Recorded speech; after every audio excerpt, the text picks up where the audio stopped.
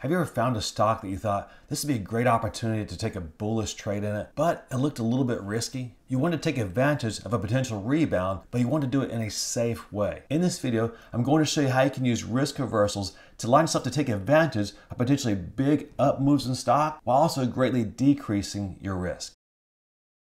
To help you see how to trade risk reversals in the right way, I'm going to share with you the 4-step process I go through when I trade risk reversals. First, as many of you know, I only like to trade in what I consider solid, mature, consistently profitable companies. Global Payments, ticker symbol GPN, is a company that fits that description. In fact, it's one of the companies I believe was undervalued when I started the risk reversal position I'm about to talk you through. Back on November 18th, I saw that GPN was in a position where I believed it might be about to take off. It was a company I believe was undervalued and was a very solid, mature, consistently profitable company, so it fit my step one when it comes to trading in risk reversals. Here you see some notes I made for you in this little box on November 28th when I initiated this risk reversal position. At that time, GPN was trading for about an 11 blended P/E. However, as you see here, over its history, we're talking 5, 10, 15, 20 years, it generally trades in the 18 to 21 P/E. So potentially, according to my math and the various metrics I checked, I believed it was about 39% undervalued. So step one looked good. Now it's time to move on to step two. That is to wait for the technicals to line up in our favor to place a higher probability trade. The problem, as you see here, is that over its recent history,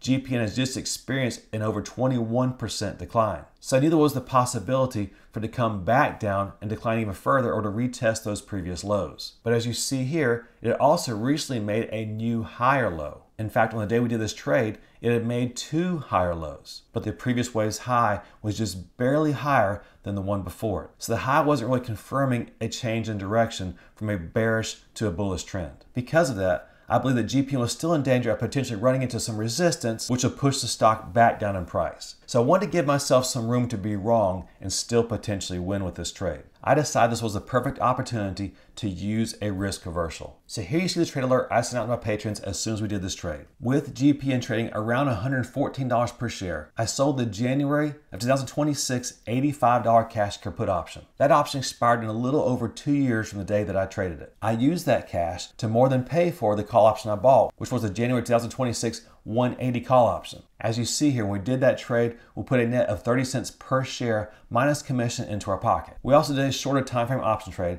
by selling the 105 cash put option for 87 cents per share. That option expired right at 2 months later. We're not going to focus on the short-term option. We're going to focus on the risk reversal. So we put 30 cents per share into our pocket for entering this trade. Now it's important to keep in mind what your risk is here. Remember, GPN was trading for around $114 per share when we did this trade. We sold the $85 cash put option that expired in a little over 2 years from the date that we did the trade. So our risk is that GPN were to go down or maybe even way below that $85 strike price, we end up having to buy GPN at $85 per share. Since I believe the company is already undervalued by around 39%, I'd be totally happy buying it at an even better price or $85 per share over the next 2 years. Now keep in mind that anything could happen. Things could really change the GPN during that time. That's why I'm being paid to sell that put option. But I liked GPN when I did the trade, and I liked it over the long term when I researched its history. So I felt comfortable placing a potentially longer term trade in GPN. Now before I show you how this trade turned out, let me talk through what you could do if the trade went against you. Let's say GPN went way down in price.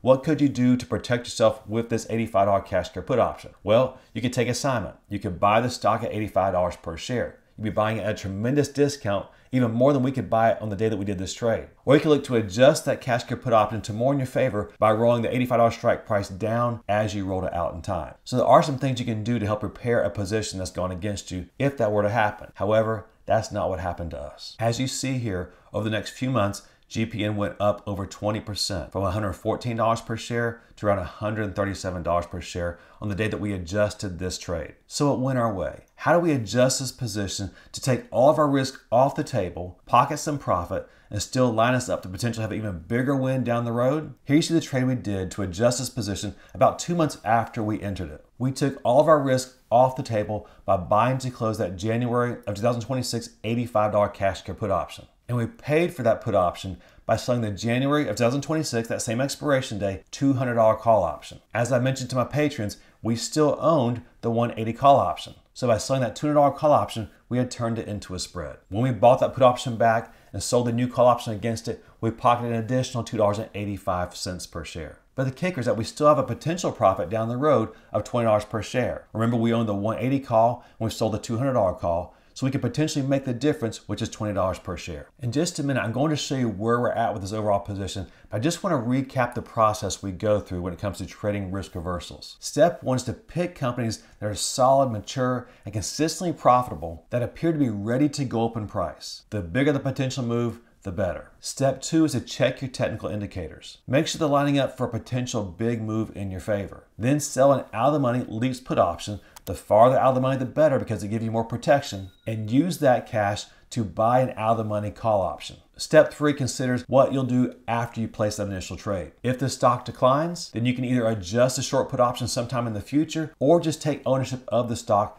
at the strike price of the put option you sold. However, if the stock goes up, like it did in our case, then you can just close the position for a profit whenever it's reached your profit target, or you can take your risk off the table by buying that put option back to close it out and pay for it by selling a call option above the strike price of the call that you still own. That'll turn the position into a spread and give you the opportunity to get an even bigger win down the road. And finally, close the position out when it either reaches your profit target or when it appears that upward momentum is beginning to slow down and possibly reverse to a down move. Now let me share with you where we're at with this position. Remember, we closed out our risk by buying to close that January of 2026 $85 put option. We had a net profit of $165 for that put option position. We then sold that $200 January 2026 call option. So currently, we own the 180 call. We've sold a 200 call that expired in January of 2026, and that's a little less than 2 years from now. So right now we're at a profit of just over $312 for this overall position. And we've taken all of our risk off the table. Remember, we only had a risk for the 2 months that we sold the put option. So not only are we guaranteed to pocket $312, but we also have the potential of making another $20 per share or $2,000 on a very low risk, potentially high reward position. If structured properly, risk reversals can be a type of option trade you place that lines you up for potentially big wins while also greatly decreasing what you have at risk in that trade. It gives you a large margin for error, but also a potential for a large win. If you'd like to get an alert whenever we buy stock or sell options, check out the benefits of becoming a patron down at the link in the description below. Selling leaps or longer term put options can be a great way to consistently generate monthly cash flow for your retirement income. If you'd like to see how to sell those leaps put options for that safe, consistent income, check out the video at the link above and the description below entitled Retire Stress-Free, the Power of Leaps Put Options. Until next time, happy investing, and we'll see you again soon.